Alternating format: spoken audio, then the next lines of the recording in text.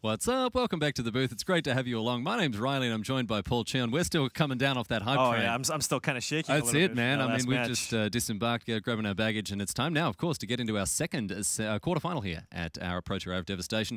We've got the players lined up and ready to go down to the feature match area, so let's not tarry any longer. It's time for our second quarterfinal here at Pro Tour Hour of Devastation.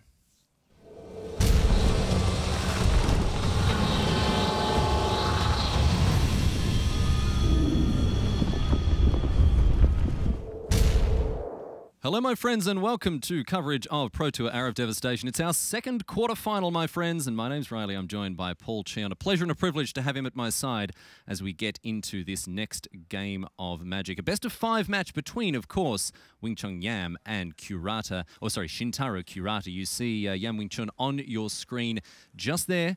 He's cool, calm, collected, ready to go, but an emotional finish to his tournament yesterday. This guy was really hit for 6 once he managed to get the top 8 slot for himself. He's up against Shintaro Kurata, who we can see here is just ready to get into it. He is certainly cool, calm, collected. He's come with his game face on, and he's ready to chuck some punches around in the feature match area. And these two are ready to get underway. So Paul Cheon, looking across their list, we've got another red deck and a bit of a red-black spicy one going on here as well. Yeah, it's a bit of a pseudo-mirror. They're both playing a Ramunap Ruins aggressive strategy, but Shintaro Kurata opting to add black to his deck for a bit more power and a few more options. He's got 4 copies of Amit Eternal, 3 copies of Collective Brutality, and Cut to Ribbons. Really nice finisher here for Kurata as he gets things opening up with a Foreboding Ruins. And he, again, that just gives him access to just more things to do with his mana in the late game. Now, Wing Chun Yam here, he didn't get underway with a 1-drop, but Yam has managed to drop a Kari Zev on the battlefield here on turn number 2. Kurata having no issues with his mana. Earthshaker Kenra is going to get in for 2 here. So, as you said, Paul Cheon, characterizing it as an aggressive matchup. We've seen this sort of stuff before. Yeah. So, again, Shintaro opting to kind of slow down his deck a little bit. And, you know, he is adding a second color to his deck, but it's not totally free. His deck is a little bit slower. Playing 4 copies of Smoldering Marsh with only 7 mountains and 2 swamps, oftentimes that's not going to be even able to come into play untapped, which is going to be an issue. Also, you know, assuming he has a mountain or swamp in hand, you know, he only has 15 red sources that come to play untapped turn 1, which could be sometimes an issue when you're playing, of course, 4 copies of Falcon Wrath Gorger. Meanwhile, on the other side, Yam's playing 18 sources of red on turn 1 that come to play untapped. So, you know, the Ramunap Red deck, a little bit more streamlined. Just a touch faster it is, for sure, as we see now. A very fast start, getting in for 6 here on turn 3, and that's what Yam wants to be doing. He's hitting his traps for sure. But some of the options that it opens here for Kurata, it can just be game-breaking. Right. And I'm really interested to see just how the Amit Eternal plays in this specific matchup. Yeah. Shintaro opting to play that over the On-Crop Crasher as his 3-mana aggressive creature of choice. This guy's just huge. The Amit Eternal does not muck around. He's not here to make friends. Right. He is here to chew bubblegum and get amongst some other stuff as well here. And this guy as a 3-mana 5... Sorry, just quickly, Paul Cheon. A 3-mana 5/5. Oh, I thought you were laughing at Zombie Crocodile Demon. That also comes into it for sure. Yeah, just we've got a bit of a Mistform Ultima situation going on here.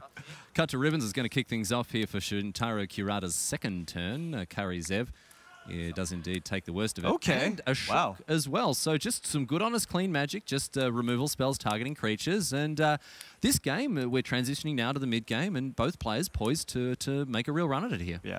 The one thing with the Amit Eternal is I think in a lot of matchups, it's often going to be one of the biggest things on the board. But when you're playing against the red deck with a lot of cheap spells, you can shrink it down enough where it's going to be irrelevant sometimes. Yeah, that's true. I mean, if you can play like 1-drop shock, then that's enough to kill it. Or, you know, if... Yeah, you can also just go, you know, 1-drop a Braid or just play a few creatures and then like maybe block it.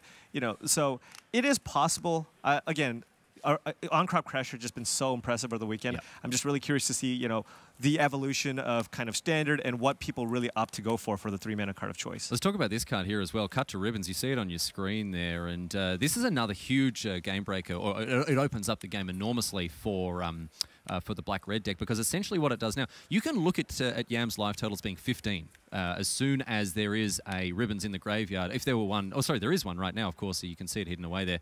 His life total is effectively 15. It's a great finisher. Yeah, absolutely. Again, it's a great removal spell in the early game, and then in the late game, just even less ways to get, of course, flooded. I'm not entirely sure if it's even necessary, given that you already have so much to do with cards like Hazoret and Ramunap Ruins. But if not, I mean, again, Cut to Ribbons will still get the job done. That's true, and I mean, we see people playing stuff like Incendiary Flow. I mean, that does go upstairs, that's a good point, but 2 mana for 4 damage, that's a great return on your investment. That is, yeah, certainly a much better rate when you're looking to deal with creatures, but there's a lot of utility in cards like Incendiary Flow as well because of the Exile clause. You can use it on cards like Earthshaker Kenra and just permanently get rid of it, you know, and don't have to worry about the Eternalize. We see old Easy K getting in here for a couple of points of damage. Earthshaker Kenra has been one of the defining cards of the tournament for me, Paul Cheon. I mean, I've been privileged enough to see every moment of the action here from Kyoto, Japan, and this guy has really made a mark on this tournament. Yeah. Kurata now with 3 mana. He's going to go up to 4. Ooh, mismatch basics. I knew you were going to say something. Well, I knew you were going to say something. Of course, there. man. Of course. I mean, I saw it, and I was just like, I was just waiting. Just waiting. Just poised and ready to go. Bomat Courier is getting up and about. And an all-out attack from Kurata. And this is what the red deck wants to do. Wants to be turning those creatures sideways and racing Yam at the moment. So, Kurata kind of low on cards here, and Yam actually just, you know, somewhat of a tricky decision there. Like, do you want to get rid of the Bomat Courier because, you know, we often talk about how this is kind of an attrition matchup. Yeah. Do you want to get rid of the Bomat Courier so it doesn't take over the game? Here's the big boy. Ammon Eternal comes down. 3 mana, 5/5. That's how they shake out these days. Of course, you mentioned Paul already ways for Yam Wing Chun to deal with this card. Yam needs a land here. He needs a land here. He's got a Hazoret in hand with another spell. If he draws a land, he can play Hazoret and attack. Did he find a land here? Let's see. Let's see. Playing those cards close to his chest. I think it's a Sun-Scorched Desert. It is. Upstairs, Dingya for 1, and this is going to be a big turn for Yam here. All right, and he did find a land. That was huge. Hazoret the Fervent comes down. -1/-1 counter on the Ammon Eternal. No one's going to forget about that one. And, oh, look at this. The follow-up play. This is brutal stuff, Paul Cheon. Oh, did you see what he tried to do there, too? That was a bluff. He tapped his 1 red mana, I think, just kind of trying to signify that he might have a shock here. But when in fact it's actually a Hazoret the Fervent. Look at those next level plays here. Hazoret the Fervent gets in for 5. Of course, no blocks available for Kurata. That thing is indestructible. This guy, geez, she is just doing so much work. Right, right. And I also like the way Shintaro played his sequencing with the Ammon Eternal, rather. He waited until basically kind of a later stage in the game where Yam Wing Chun kind of emptied out his hand so that it's far less likely for the Ammon Eternal to shrink. And Yam just continuing to play these mind games. He's tapping, he's untapping, he's getting amongst it, but we know that he's just sitting with the Hazoret the Fervent in hand. But at the same time, Shintaro can't really play around the shock, right? We're in a racing situation. He's already down to 6, and there's a Hazoret the Fervent on the battlefield. So he's not going to be like, oh, I can't attack with this thing because he tapped his red mana and untapped it. But still. Right. It's good to see little games he's going on here. As Kurata now, he's going to dig deep because he's on 6. He's on 6 life, and he's facing down an active Hazoret. And of course, Yam Wing Chun putting himself in a great position. I tell you what, I stood behind him when he snagged himself the top 8 berth. Overcome with emotion he was. It was such a heartfelt and touching moment to see this young man having, you know, such a huge level of success at the highest stage of the game here. Ooh, so that's a really slow way to potentially deal with the Hazoret the Fervent. All right. The if near dead lands, if you sacrifice lands and utilize the ability, you can put 2 -2/-2 counters on a creature. So you sack 2 deserts, you could deal with the Hazoret. 4 -1/-1 counters across 2 different deserts. So that is hugely relevant, Paul, because even one of them is going to shrink down Hazoret. Right, of course. So Shintaro opting to get in there with the Ammon Eternal, and Yam Wing Chun deciding whether or not he wants to block with the Kenra. And one important thing here is, you know, if he blocks, the Ammon Eternal maintains stays a 4/4. But more importantly, if Yam Wing Chun blocks, draws a land, he can eternalize the Earthshaker Kenra and get in for lethal damage. That's going to be key here, as we see Kurata still get in for 3. The Ammon Eternal does have a flicked 3, of course, so that's very, very relevant to remember, and Kurata's not going to forget about that. He's got a sharp mind, he's got a sharp outfit, and he has come to make a name for himself here, and I've been so impressed with what I've seen of him as a player throughout this weekend as well. Yeah, absolutely. Ships the turn over to Yam Wing Chun, who is firmly ahead in this game. Definitely. Look, removal spell does it. Land does it. So let's have a A look. lot of outs. A lot of live draws here as Yam Wing Chun. Look at him go. Jeez, he Oh, yeah. really. This is great. This is great. It's like when you open the booster and check Was down that an the rare. incendiary flow? Let's have a look. He's really playing it close to his chest. We're going to get that updated as quick as possible as we look now. And it was. Is an incendiary flow off the And top. it was. Paul Eagle Eyes Cheon. Absolutely ready. Yeah, you got to just use it on the Bowmat Courier here, and then you just get in for 5, and then you can discard a card, and that's 2 damage. Right now, Yam is currently just trying to figure out what cards can Shintaro have here, but there aren't a whole lot of instant speed ways to deal with the Hazoret the Fervent outside of Grasp of Darkness, but Yam should know his deck list. He doesn't have that. Is he shipping? No. No. Oh, Definitely not. that motion. That's really 5. made That's me 1. scared. Discard a card. Discard a card. Getcha. Boom. Hazoret to Hazoret, and Kurata goes down to Yam Wing Chun. This guy masterfully navigating his way through the first game here, and a small smile on his face, Paul Cheon, because this guy has really done a super good job throughout the entire tournament. And here now, up a game in our second quarterfinal. We got plenty more magic coming your way, my friends. Stick around, because on the other side of this, we'll be back with game number 2. And after that, of course, our sideboarded games. Don't go anywhere. We'll see you back here in the feature match area in just a few moments. Represent your country at the World Magic Cup at national events. This September, you can compete against your country's best players for the title of national champion. You need Planeswalker points to participate, so keep playing in local events to qualify. Learn about qualifying for nationals at magic.wizards.com/nationals. HasCon is happening September 8th through 10th in Providence, Rhode Island. HasCon will be hosting a Magic the Gathering Iconic Masters release event, 25th anniversary drafts, Magic spell slinging, and all your favorites from the world of Hasbro. Join the family. HasCon tickets on sale now.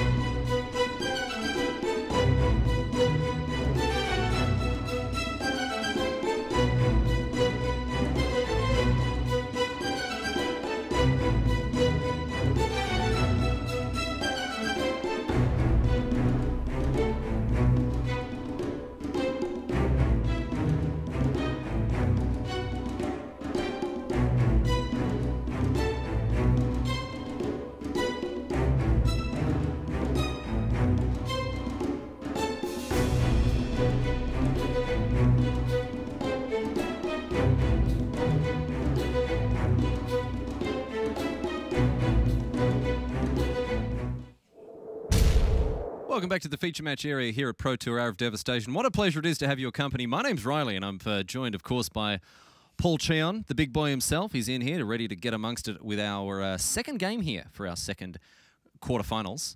We've already seen Yam Wing Chun get up in game number 1, and now it is on Shintaro Kurata to try to equalise things before the players hit their sideboards. Now, Paul, ordinarily, game 2 of Magic, of course, players already get the opportunity to sideboard. Things are a little bit different in the finals. Yeah, in the top 8 of this tournament, we to kind of lower the impact a little bit of the people going first in the sideboards. We do get to play 2 game 1s or 2 pre-boarded games, followed by potentially up to 3 more games post-board. We're going up to best of 5 essentially, and, right? Exactly. And this, I mean, there are a range of benefits from this. You know, you can talk about stuff like variance, you can talk about stuff like play draw. Biggest benefit for us right now is we get to see more Magic, and like that's, I mean, Sunday at a PT, there aren't too many stages where there is higher forms of the game. We've already seen incredible stuff throughout the morning, and it's expected to continue. Right. And finally, we got to see Hazoret the Fervent. Yeah, let's talk about this thing. I mean, you know, you can check back in with the first quarterfinal where we saw a mono red mirror, and Hazoret the Fervent named as one of the key cards in the matchup. We didn't see her really having that much of an impact. Paul, how different are things now that we've actually seen Hazoret do what she does best? Yeah, and I think this is kind of a similar play pattern. This is kind of what you kind of expect when you're the first person to play that Hazoret in attack. And Yam Wing Chun had some really timely draws there. Needed to find a land to be able to play that Hazoret because he had 2 in his hand. If he didn't find land, he wouldn't have been able to attack with attack for 5 on turn 4, or turn 5 rather. And we saw how not being able to attack is just, you know, the complete difference between winning and losing. As Seth Manfield played a Hazoret earlier, but couldn't attack the first time. Yeah, and that was key. Yeah. That was critical there, as we see now.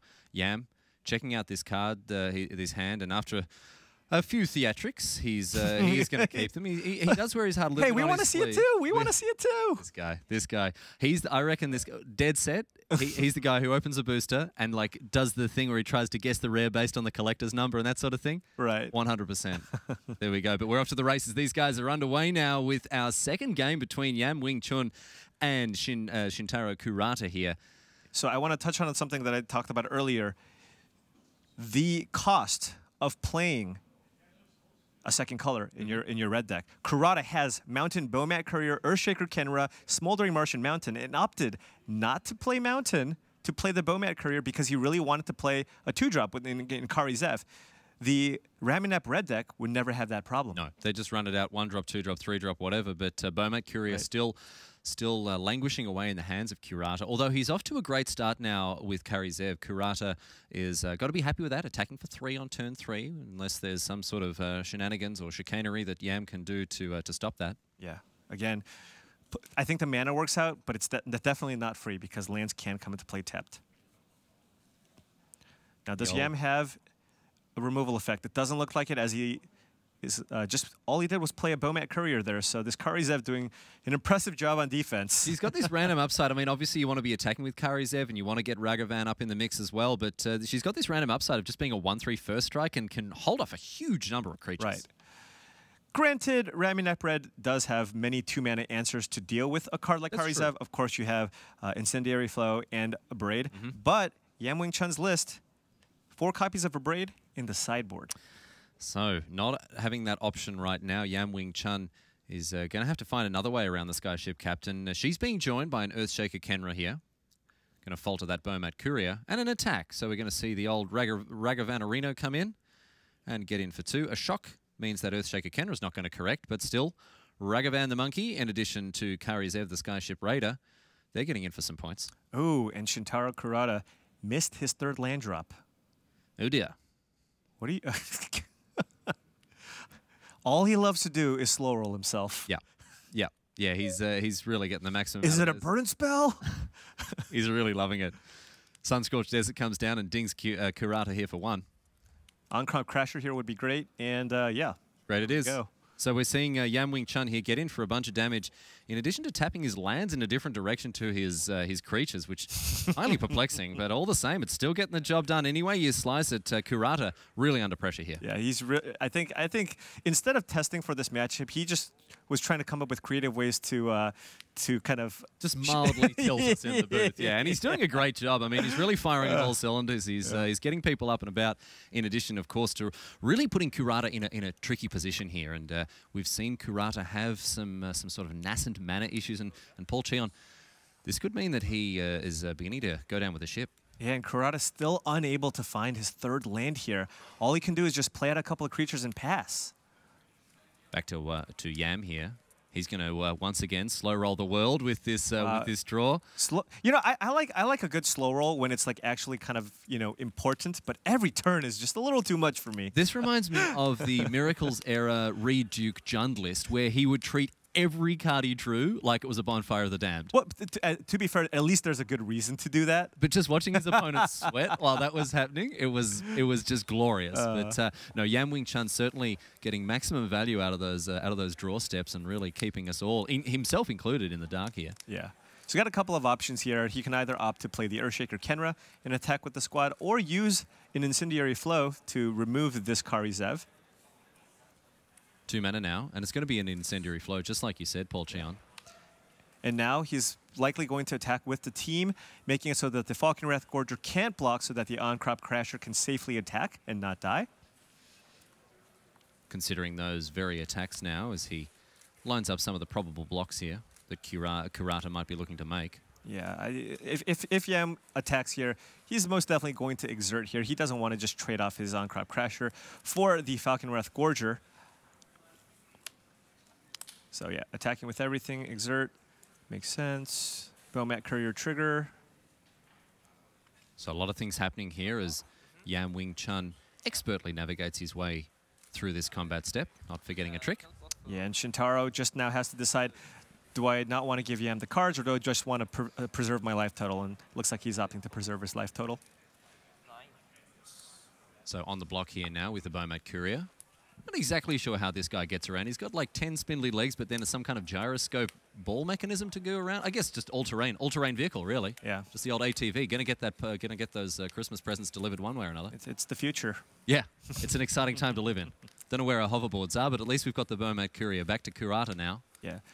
So yeah, Kurata's got to feel a little bit of a reprieve here as the On-Crop Crasher is exerted. Yam Wing Chun, though, holding Hazoret the Fervent once again in his hand, and here, probably going to slow roll himself again, because if he finds land, he can play Hazoret and attack for 5. Bowmat Courier. Here we go. Will he find a land here? Not. Land, yep. Check. Oh, no, you ruined the slow roll. It's Kari Zev. It's Kari Zev, Skyship Raider off the top. Oh, no, just got a glimpse of the card there, but yeah, the old slow roll did not work out for him this time. Yeah, but Shintaro Kurata still missing on his third land drop here. Yam Wing Chun can't.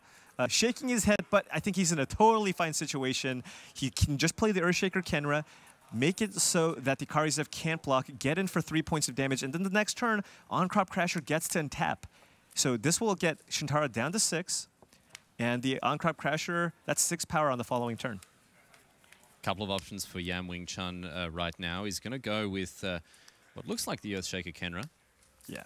Hold that Skyship Raider back for the time being. And this is going to poke through some extra points of damage here past the opposing Kari Zev here from Kurata. And you can get a lot of value off that Bowmat Courier too, because next turn, that's 4 cards. Shintaro really needs to find a third land. Has he managed to do that here? Doesn't look as though he has, or he could be on the slow roll as well. Yeah, even if he does, he's still in a really tough spot, because Yam Wing Chun, in that scenario that I always consider kind of the dream scenario, okay, land or spell, great. Yeah, that's right? it. I mean, and the red deck puts itself in this position so often, Paul Cheon. Absolutely. Ramunap Ruins, Hazoret the Fervent, it means that you're drawing, just rock-solid hits regardless of the way it goes. You never run out of gas. Incendiary Flow here. Okay, so that was a good turn. Shintaro got to find his third land here and had the removal effect for the On-Crop Crasher. But again, if Yam Wing Chun still finds a land here, he's going to be very, very far ahead. Despite being punished for that slow roll last time, he's still going for it, and he's really giving us a hard time here. Is it a land? It's a land! Ramunap Ruins, that's going to turn things around here. Hazoret the Fervent's going to come out to play. Be There back it by is. 5, says Mum, but right now this indestructible haste god is going to have a huge impact on this game, Paul Cheon. Right. I think he's probably just going to attack with the Hazoret. That would be my guess. And it's going to eat a creature here. Shintaro can't afford to go down to 4 life. Kurata under a lot of pressure after Hazoret the Fervent has come down and does what she does best. And we will see the Falcon Wrath Gorger on the Chumperino here. Yeah. Again, Kurata does not have an answer in his main deck to deal with the Hazoret. The only thing he can hope to do is just be faster. But being stuck on 2 lands, he just really hasn't been able to develop a board or empty out his hand. No, that's right. He's stuck on 2 lands for quite a while. He has managed to continue to add to the board now. I mean, he drew a swamp last turn, and this Ammon Eternal has come down now. But all the same, it's not been good stuff from Kurata. He hasn't been able to hit his marks, and Yam Wing Chun has definitely capitalized on that. Yeah. The best answer to a Hazoret is your own Hazoret to block with. Then you get in this weird limbo where basically whoever's at a lower life total ends up losing because you're just both discarding cards furiously just to get your opponent down. Just the big Clint Eastwood. This town ain't big enough for the both of us at either end of the street. No one wanting to attack and just hoping that they can find the mark. But I want to touch upon this again, Paul Cheon. Maybe we'll have time to discuss the fact that the red deck and its late game is what has really pushed this deck over the top at the Pro Tour. The fact that it's got so many live draws as Hazoret gets in again. And you know, has built-in flood protection, cards like Earthshaker Kenra, Ramunap Ruins, and Hazoret the Fervent. This red deck's got what it takes. Yeah.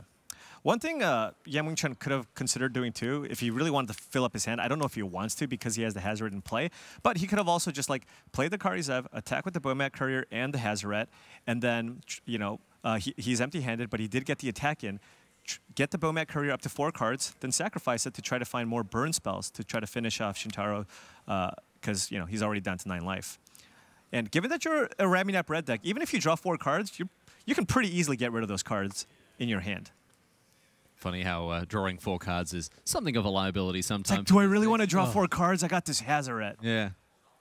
But now he's, riches, yeah. and that's the thing, look at the situation now. Now he's thinking about whether or not he wants to stack that Bomat Courier. He could have just attacked and gotten an extra card if he really wanted to.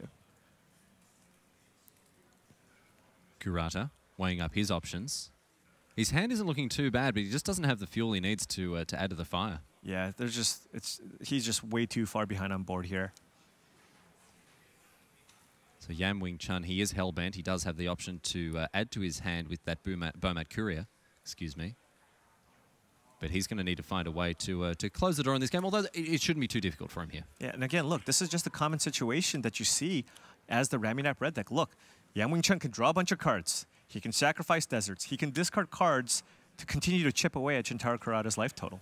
Yeah, he's just got never get flooded. Yep, he's just zipping and zapping around. He's covered all the exits, and he's looking to really put Kurata in a position where he can't maneuver his way out of it. Yeah. Soulscar Mage. And no further plays here for Kurata, whose hand is in a little bit of a glut here. Yeah, so Kurata could have opted to just play a bigger creature, but I think he might want to just... maybe he's thinking to himself, the way I get back from this is like to try to bluff a burn spell.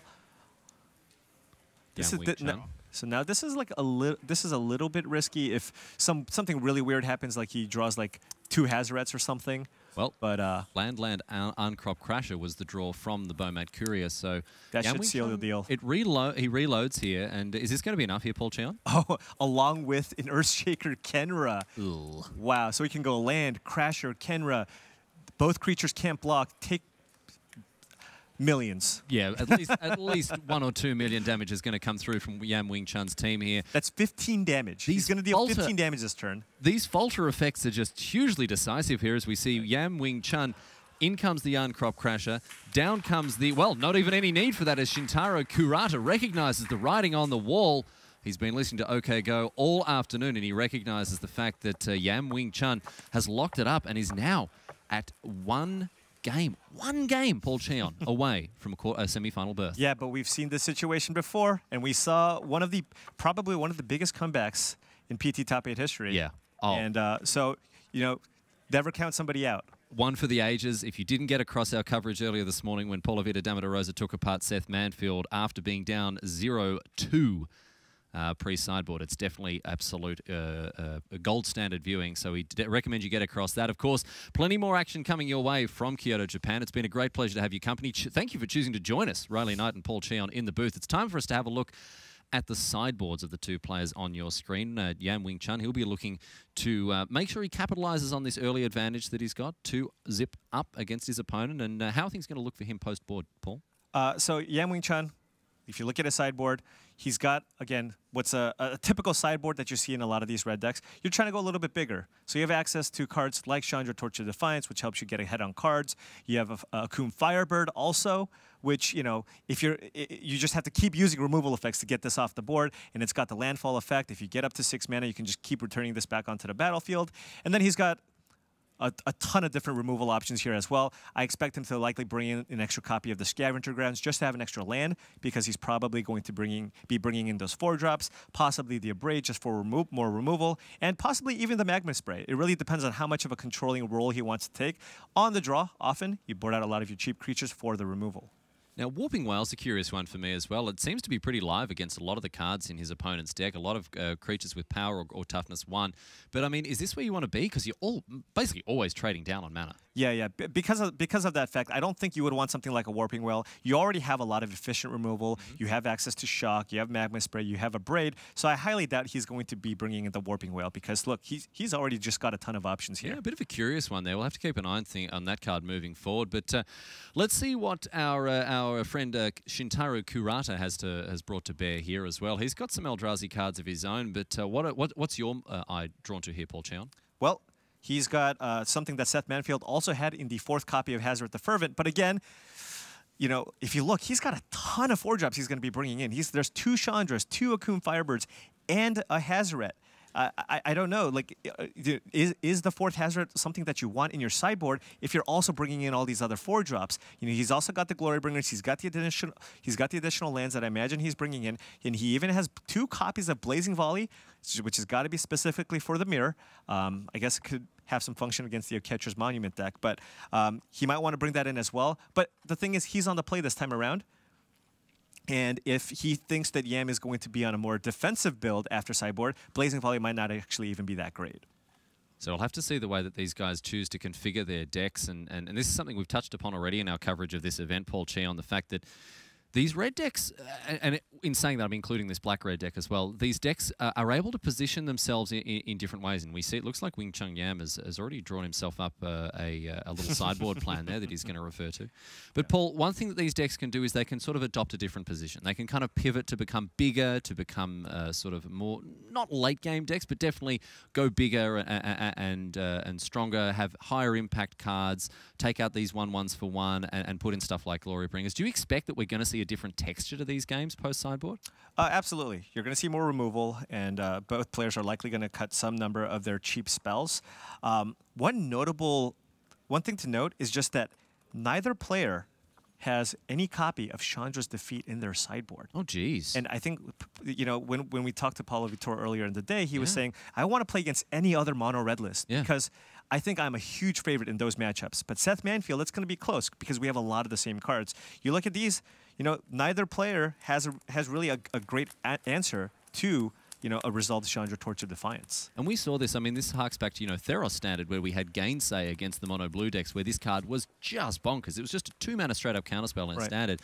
And so much of the work that the Chandra's Defeat does in these sort of mono-red mirrors, again, even though we do have a black-red aggro deck on your screen, Chandra's Defiance would still be just excellent against so many of the cards that we're going to see do battle here. Yeah, I mean, it just reads 1 red, kill basically every permanent that your opponent has. Yeah, that's it. It's just such a powerful effect. And again, with kind of Standard moving forward, I can't imagine people not playing 2 to 3 copies of this card in their sideboard at the very least. Yeah, if you're playing red. Not even in just mono red. If you're just playing red. If you're playing red, you want to. I mean, the fact that you've got access to it is going to give you a huge boon against this deck. I mean, I expect fully moving on from this tournament, it's going to have a big target painted on its head. You're going to need to be ready for it. But in a way, that lessens the impact that it's going to have if people are prepared, putting up walls, enabling ways to defend against this red onslaught. It's going to be an interesting future for this deck. Oh, absolutely.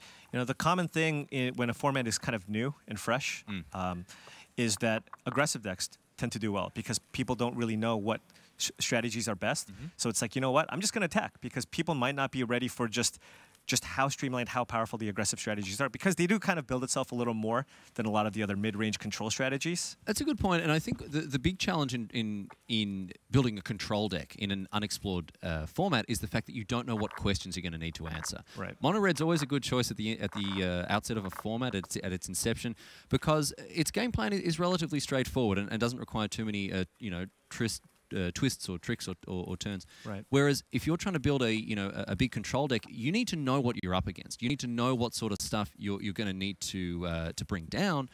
And as I say, at the inception of a format, you don't know what questions you're going to need to answer. Right.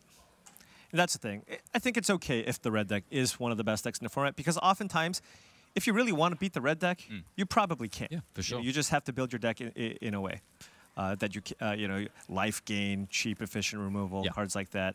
I mean, the fact that this deck is up and about, I'm a huge fan of the fact that we've got a really aggressive deck, and our top 8 has got some... it's been a while. Getting on the front. It has. I mean, I remember Martin Dang winning in a Pro Tour of Dragons of Tarkir with his Ataka Red deck. And Joel Larson. Exactly right. We've had this in the past where the top 8 has been dominated by aggressive decks, but it looks like... The other thing that this says to me, Paul Cheon, is there's so much left to explore in this format. Absolutely. Because when we're being overrun with basic mountains, people are going to hit the brewski. People are going to try to find ways to go toe to toe with this deck, and there are a wealth. We've got, look at the card pool in Stand at the moment. And again, there were a ton of players who kind of knew that red was going to be popular, and that's why we saw such a high percentage of zombies being represented at this tournament. There are ways to beat red if you want it. Again, yesterday at the top tables, I saw a lot of zombies. Lots of Grasp of Darknesses running around just to be able to fight the red decks. So these players looking at their opening hands here and considering what they're going to do. And it looks like Yam Wing Chun might be doing the old windscreen wiper trick on the glasses here. Oh, I've been there. Fogging up a little bit. Yeah, and Kurata, his hand, he's got a lot of powerful cards, but his hand's really, really slow. He's got Chandra, he's got the Firebird, and a Glorybringer, but he doesn't have a lot of cheap interaction. Fortunately, he's on the play, so it might be okay for him to keep it. But a hand like this on the draw, it might be a little too risky to keep. You're really behind the 8 ball there, but Kurata now, he looks happy with his hand here. And look at this, the biggest of slow rolls: Mountain Collective, Defiance, Shock, another Mountain, Bomad Courier, and the last one, a Sun-Scorched Desert. Oh, a little bit flooded here, Paul Cheon. Yeah, he is a little bit flooded, but he does have a card that helps prevent flood in the Collected Defiance. You draw too many lands, you can just discard your hand and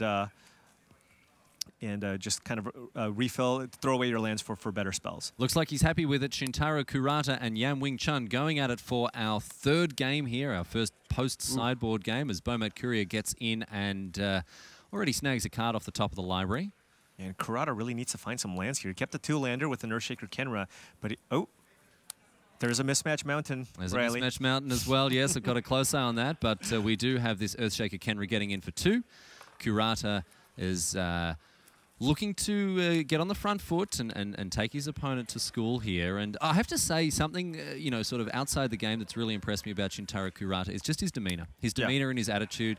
Seems to be very serious, a very earnest, and a very well put together player here. And I've been really impressed with the way he's carried himself. Yeah, just cool, calm, and collected. He doesn't really, he hasn't really shown that he's, at all frustrated despite just being down 2 matches. Yep, and we can see players of all stripes in the feature match area. And thinking back to yesterday, where John Finkel took apart Frank Carsten limb by limb, and Frank still walked out with a smile in his face. And I love seeing this sort of stuff. But Kurata's, he's just his composition and he's just disposition. It really, really impressed me. I'm really drawn to Magic players like this. So Yam being on the draw here, opting to play it a little more defensive here.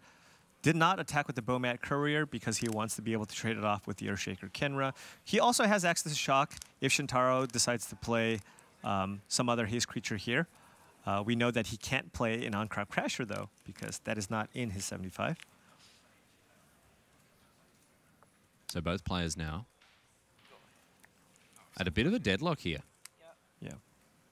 Both of them looking to maybe push things into the late game. We see Kurata with a hand that, as you mentioned, Paul Cheon, is set up to push forward into the later stages of the game. 4 drops and 5 drops abound, in addition to a collective brutality. That's a nice one as well. Yeah, it is nice. He doesn't have the black mana. Again, kind of the cost of being 2 colors. You know, Kurata's hand is definitely set up for the late game, though. Yam Wing Chun. Firing off a shock here to take care of that Kenra. Right, but you know, if you're Kurata, you got to be thrilled. He needed to find lands, and he drew back-to-back lands, which is going to allow him to cast some of his bigger spells. He's done well. We've got Chandra on the horizon here, looming for Kurata as this Bomat Courier gets in for another one here. See the Mountain in hand, ready to fire off the 4-drop. Could be the Akoum Firebird as well if he's looking to take a more aggressive posture. What are you looking at here, Paul? Yeah, this is kind of interesting. He can offer either. One really important thing to note here is that he knows Yam does not have access to Chandra's defeat. That's big. That's a huge amount of information, actually. I mean, we talked about this already, Paul, but it's worth mentioning again that both of these players, they are fully across each other's deck lists. They've been given copies of them, so they know what to expect. Running out your Chandra into open mana can be something of a liability at so many points, but right now and right here, Shintaro Kurata knows that this Chandra is going to stick around at least for the time being. Exactly, and another big thing here is that Yam Wing Chun has a ton of cards in hand. He can't just drop a Hazoret next turn and attack the Chandra. So Kurata opting to go for the Chandra here, turn 4. What will he do with the plus effect? It looks like he's just opting to deal 2 damage here. He's not able to cast anything that would be exiled, so Yam Wing Chun takes a bit of a slap upside the head here from the Torch of Defiance. Now, he's got some interesting options in his hand, one of which, of course, is Collective Defiance. This is not a card that has sort of headlined the tournament by any stretch. Still a lot of utility to this Escalade card, though. Yeah, but you know, there's not a ton of great direct damage burn effects, and this is just another one to kind of add. It's a little more expensive, but it does give you, you know, kind of, again, a little bit of utility. If you spend 4 mana, you're getting a lot of damage. You're getting a lot of damage, being able to deal damage to both creatures and players.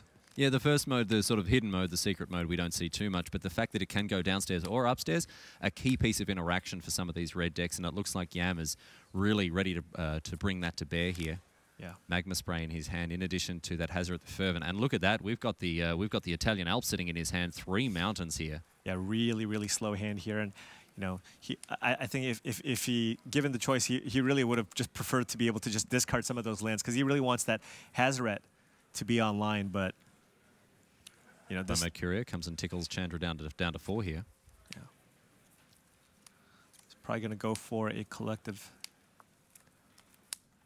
Oh no, he's opting to just run out the Hazoret here and try to empty out his hand next turn. So Hazoret the Fervent, 4 cards in hand, not where you want to be with this god, and given that a couple of them are lands, he might have some difficulty liquidating his hand-based assets at this stage. Yeah.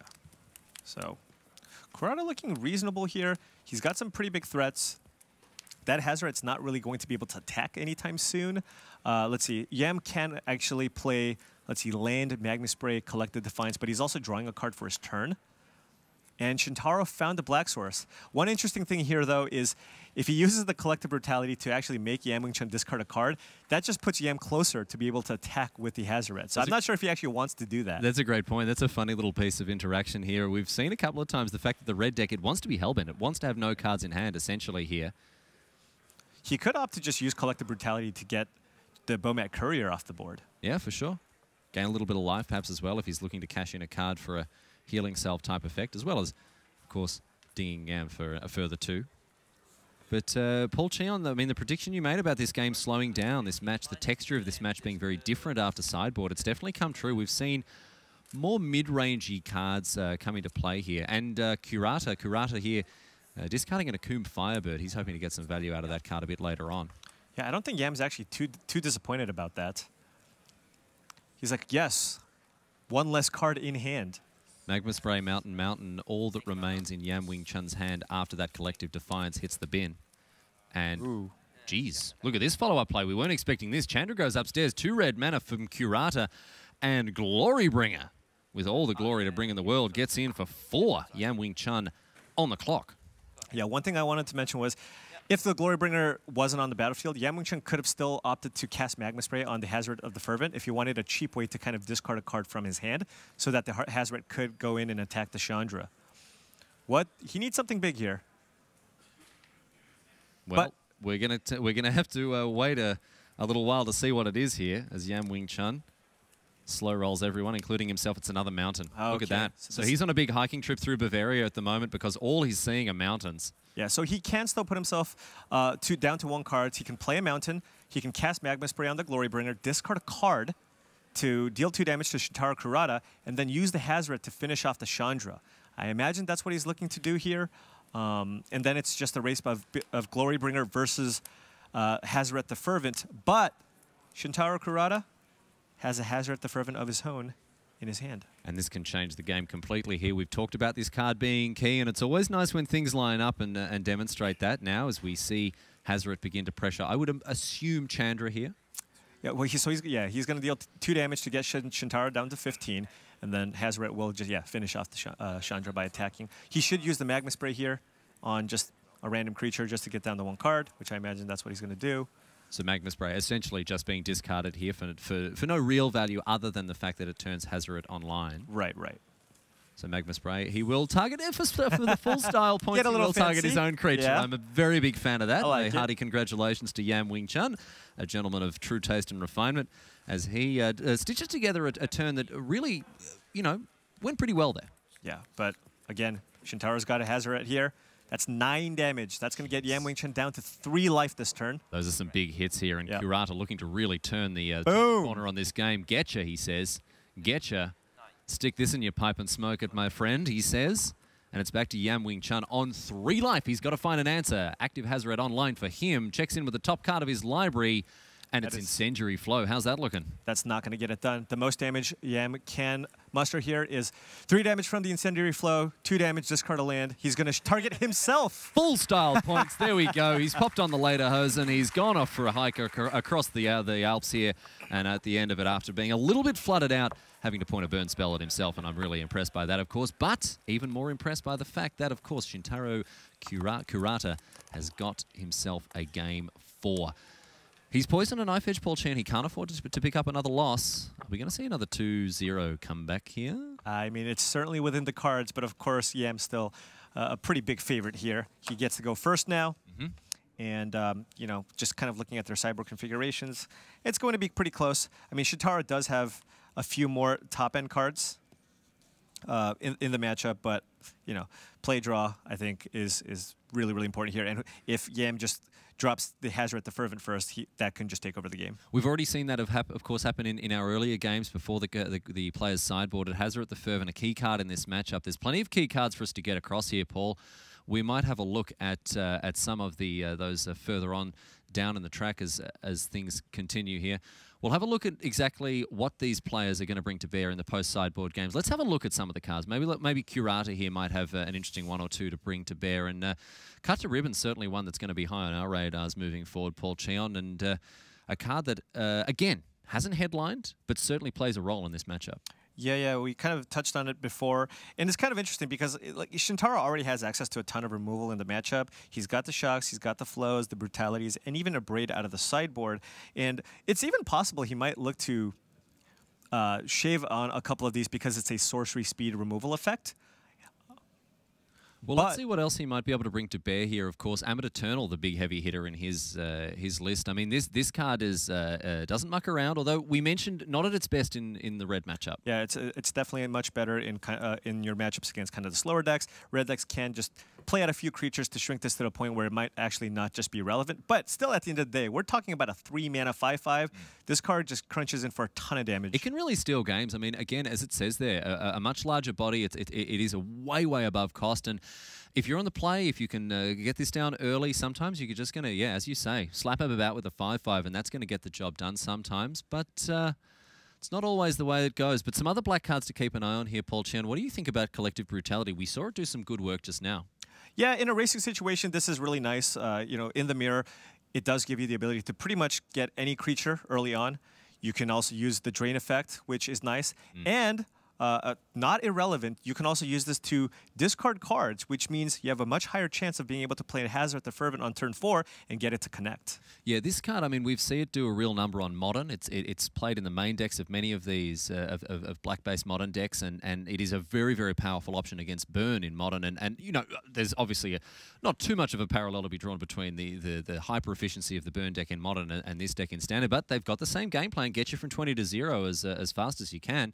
And Collective Brutality is a nice stumbling block for that. Yeah, absolutely. It just looks like, you know, especially in this matchup with the lack of Chandra's defeats, it's really mostly about kind of the heavy hitters in the matchup. You have the Chandra Torch of Defiance, you have the Firebirds, you have the Hazoret the Fervent, you have the Glorybringers. Those are very important. Although Chandra Torch of the, the Akum Firebird might be Mirror Tech, doesn't seem especially great because both players do have access to Incendiary Flow, which does permanently exile the bird. It's so good against blue-red control. It's so good against these decks that don't have a permanent answer to it. It just keeps coming back and back and back, and I mean, that could be the reason for it here. Yeah, although it seems like these decks are already very well positioned against those decks, so might not even be necessary there. Yeah, well, we'll see.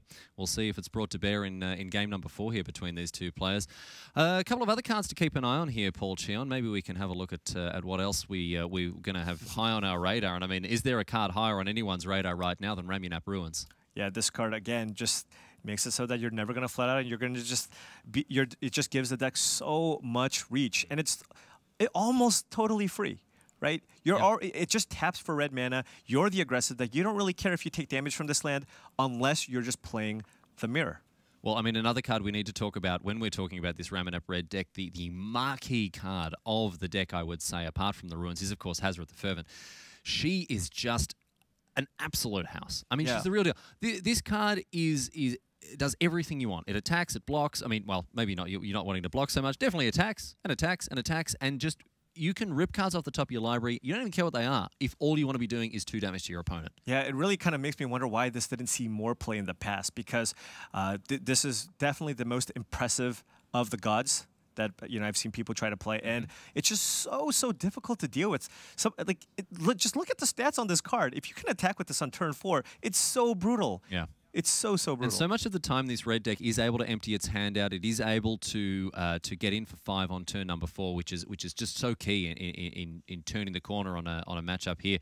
But it's not the only hasty threat that we find in the red decks here, because of course one of the ones, and one of the cards of the tournament for me has to be Earthshaker Kenra. This guy, not the sort of the headline player. He's not really the the LeBron James, but he's still sitting there. He's ready to be put in and get amongst it on turn number 2, poke through for some damage, clear some blockers out of the way, and then comes back again with that last quarter. Yeah, that Eternalize effect is super relevant. I mean, I think the card by itself, just the 2-mana 2/1 haste that allows you to get in for some damage so that your Ramunap Ruins and Hazoret the Fervent can finish people off. That's already a pretty solid card. But this the Eternalize on this just puts it right over the top. And this is why he isn't the LeBron James, because he does have the 4th quarter. This guy can come in as a 4/4, clear some blockers out of the way, and again get in for this late game damage. And this is another piece of the puzzle, Paul Cheon, in the red deck going long. Right. Ramunap Ruins, Hazoret the Fervent, and Earthshaker Kenra. This trio essentially means that the red deck has it's gone out to the local insurance agency, slapped its money down on the counter, and said, "I will have the top premium flood insurance quality insurance that I can get off you, my friend." It really seems unfair that you have this aggressive deck that also just has a fantastic late game. Well, let's see how things shake out now for game number 4 between Yam Wing Chun and Shintaro Kurata. These guys could be heading into the final game here. This is Kurata's last chance to make sure he stays on top. Falconwrath Gorger opening things up here. Right, ideal start for Yam Wing Chun. And I believe, again, he's got that Earthshaker Kenra. So really nice, fast start. But Shintaro does have the answer here. He's got a Shock, which he will very likely use here, I imagine, on the Falconwrath Gorger. Yes, indeed. Away it goes, doing its impression of a... oh, look at this. The old Find the Lady hand game. tricks. Which one? Nope, sorry, I switched it. It is the Earthshaker Kenra when all is said and done, and in comes the Gorger for 2. It's an interesting choice there on the Shock. It's mostly irrelevant, but again, the Earthshaker Kenra does have that Eternalize effect, and they're both just 2/1s. Foreboding Ruins, revealing Mountain for the 2nd time. Kurata not having any mana issues this time. He set himself up well to Collective Brutality, I should say, in hand. Looks like he's sitting on some some decent cards here.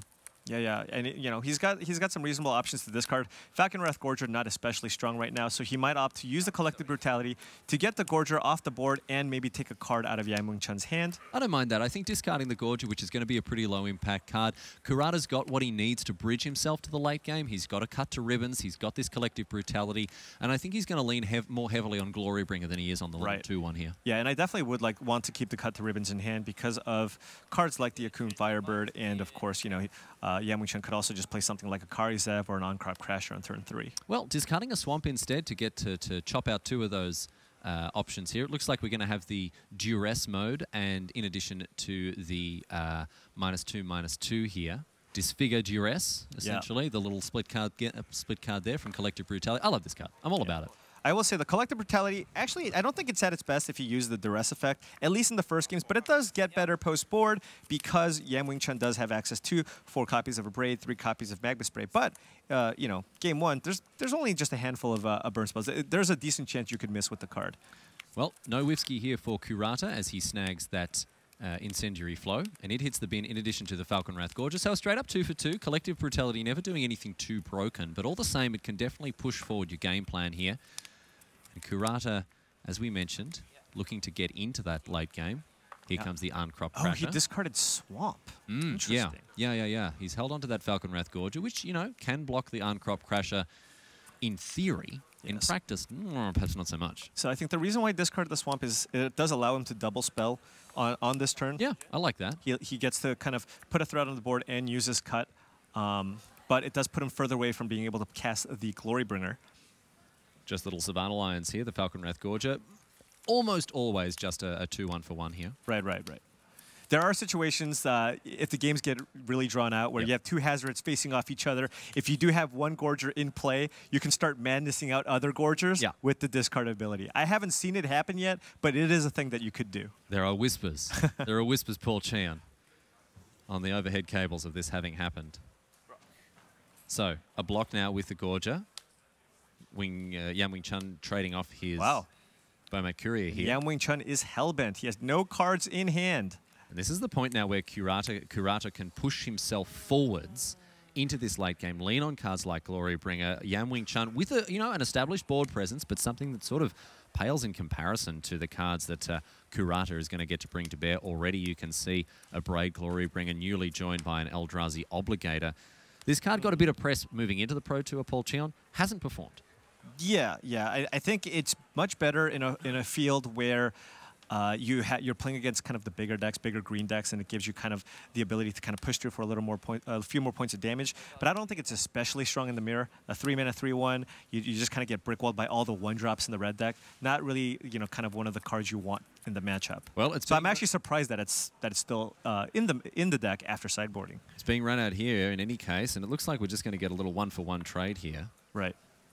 Eldrazi Obligator, not doing too much more than a 3/1 haste here. So weird to see the haste as the last word on the card. Usually it's the first. Yeah, when your 3-drop gets trades with the 1-drop, it's not a great feeling. So Ramunap ruins off the top for Yam Wing Chun here as his options continue to dwindle. Yeah, well, Yam, not in a great spot in terms of resource. Ooh. Okay, and in an even worse spot now, as we see, we're going to have a look at this card here. Amit Eternal is a 3-mana 5/5.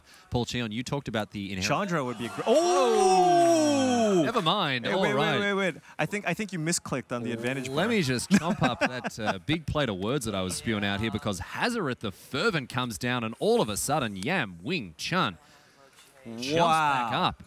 And it is left, right, good night here for Shintaro Kurata. He's got to find something very special now. I was talking about how Chandra would be a great draw. Totally forgot this card was in the deck. Hazoret the Fervent is really brought to bear here. This is incredible stuff from Yam Wing Chun.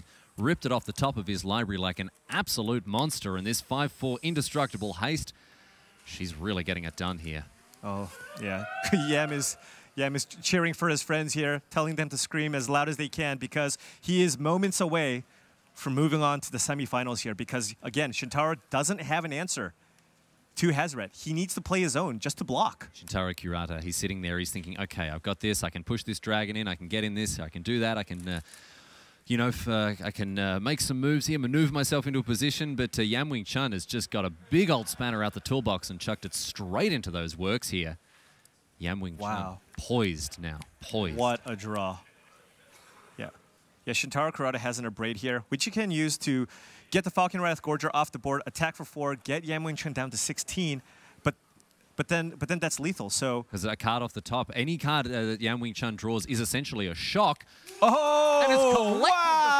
defiance off the top, and Yam Wing Chun takes it out 3-1. Shintaro Kurata, nothing left for him to do. Two thumbs up. Extend his hand, and a huge smile on the face of Yam Wing Chun. This guy, he wears his heart on his sleeve. He broadcasts how he's feeling, and look at him go.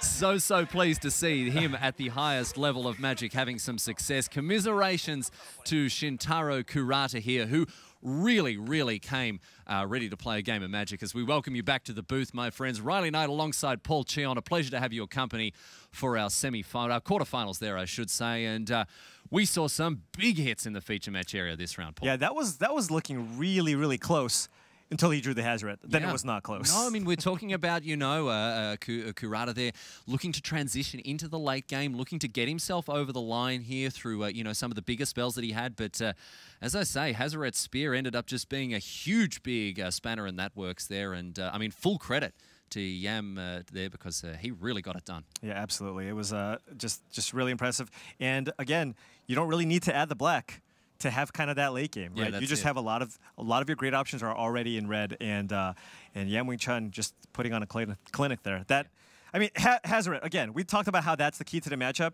and it didn't really play out that way in the Seth Manfield Paulo Vitor matchup, but then here, it really just got to shine. She's completely dominated. She's completely stamped her authority on this matchup, on this deck, and we're going to see a lot of her moving forward, I would imagine.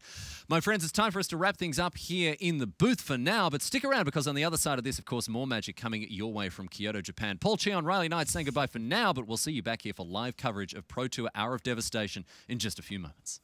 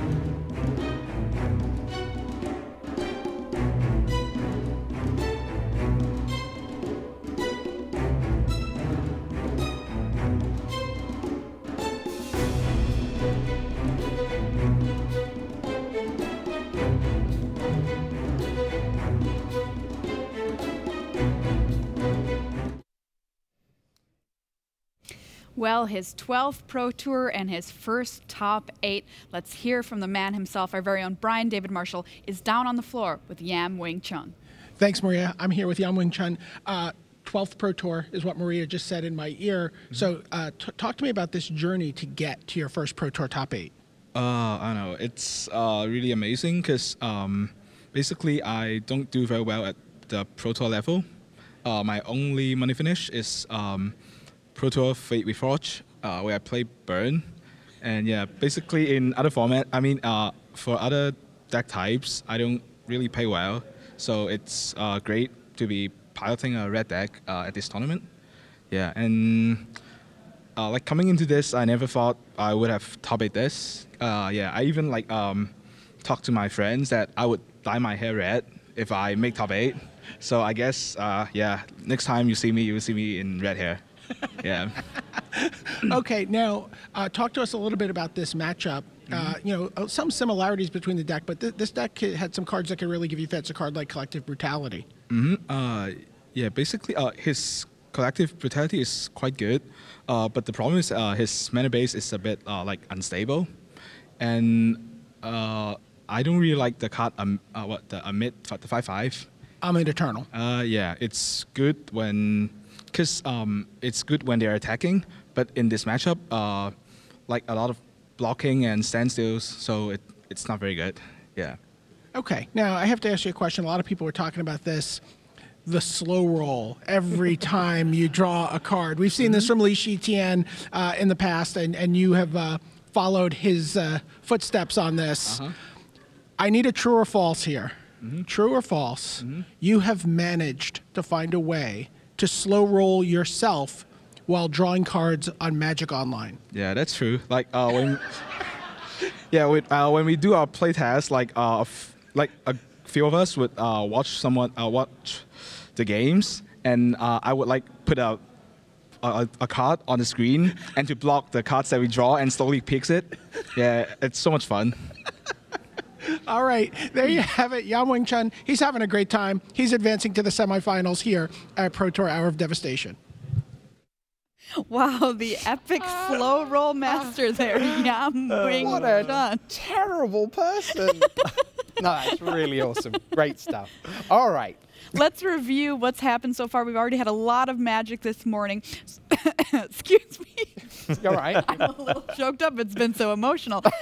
Let's take a look at our bracket and review what we've already seen. Paul, you were in the booth for all of this. Take us through what happened. Paulo Vitor Damaderosa versus Seth Manfield. Wow, this was such an epic match. I'm still just, even going into the second match, I was still shaking. Paulo Vitor Damaderosa mulliganing to 5, games 1, 2, and 3.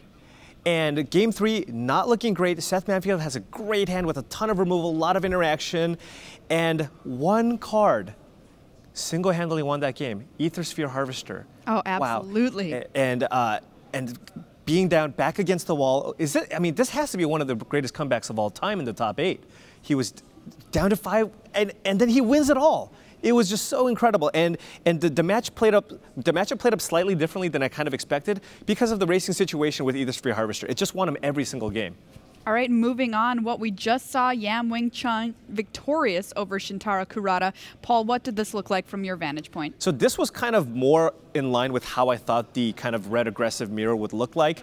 First person to play Hazoret wins the game. Yam Wing Chun, it looks like he's out of resources back, you know, he's like not doing too well. All of a sudden, Hazoret off the top, boom. And then it just won him. I think 2 or 3 of those matches. It was insane. All right. Well, with the news that Paulo Vitor Damaderosa is through to the semi-final, that means that the elimination of Seth Manfield leads to Reed Duke being the team captain for the World Magic Cup for Team USA. For Paulo, if he wins his semi-final, he's guaranteed at least a tie for Player of the Year with Marcio Carvalho of Portugal, who does lead. So Paulo has to win this semi-final to force a tie. If he then won the final, he'd be Player of the Year outright. If he loses the final, we get a playoff. Meanwhile, though, We're into the bottom half of our bracket, and that means quarterfinal 3. Maria, take it away. All right, quarterfinal number 3 sees Sam Black versus Felix Leong. Sam Black, let's take a look and learn a little bit more about this player here from the United States on Team Mutiny. 35 years old, 410 lifetime pro points. He's got 3 Pro Tour top 8s under his belt, as well as 14 Grand Prix top 8s. Let's take a look at his version of Ramunap Red. Paul, what can you tell us about his build versus some of the other builds that we've seen coming out of this tournament? So taking a look at Sam Black's build, it's a little more in line with just kind of the traditional builds. He opted not to actually play more lands that a lot of the other teams opted to go for. He's playing 21 lands. And again, this is a very stock version of kind of Ramunap Red. You know, the strength of his deck, I think, kind of comes in his sideboard. He has some kind of innovative things that we can talk about later. The big card that's different, first time we've seen on screen, is Cartouche of Zeal. What's that doing there? Do you think that's well positioned given what the field is today? No, I think Cartouche of Zeal is a card that shines a lot in kind of the bigger creature matchups, you know, Winding Constrictor. If you're facing a Verdish Gearhulk, you're like, man, how am I going to get through that thing? That's where you want the Cartouche of Zeal. In a world where everybody is just playing mono red and just attacking, I don't think it really does a whole lot because most of your creatures already have haste. All right, so what about player 2? Who's Sam Black up against? Well, he's up against Felix Leong of Singapore. He's 34. 33 lifetime pro points. He's going to easily double his lifetime Pro Tour earnings. It's his first Pro Tour top 8. 7-2-1, a decent standard record. Booster draft was where he really shined, though. 5-1. So you can see him there. He's in the MTG Mint Cup because MTG Mint, MTG Bent, and there's a sort of squad all around, the kind of AAA affiliates, if you will. They really are a big squad, and there's going to be a lot of people cheering for Felix Leong. Let's take a look at his list, and here it is. It's Ramunap Red once again, and counting up the lands, Paul, 23 this time around. Yeah, and I think actually, you know, I've seen enough players lose with 3 lands in play and Hazoret in hand that I think you want to go up and play more lands because, of course, you already have access to Ramunap Ruins, you have the Rishakar Kenra, you have the Hazoret. You're never getting flooded when you're playing this deck. So I think it's better to just make sure you can hit your land drops at least until turn 4. You were talking in the booth a lot how the red mirror is kind of an attrition battle. Can you kind of break that down as to what you mean and why it's so important to keep track of that as you're watching the games? Well, yeah, that comes into play especially more after sideboard because you're looking to play a lot of 2-for-1s because oftentimes last threat standing wins. The card that kind of breaks the mold for all of that is Hazoret, though, because there's no card in either side that actually effectively deals with this card except when you play your own. Then you get into this really, really weird, funky game state where you're both just having Hazoret in play, staring at each other and going, to you, to you, to you, to you, and person with the highest life total usually ends up winning. All right, well, we'll see how it plays out. It is time for our next Ramunap Red Mirror, Sam Black against Felix Leong in quarterfinal 3 of Pro Tour Hour of Devastation.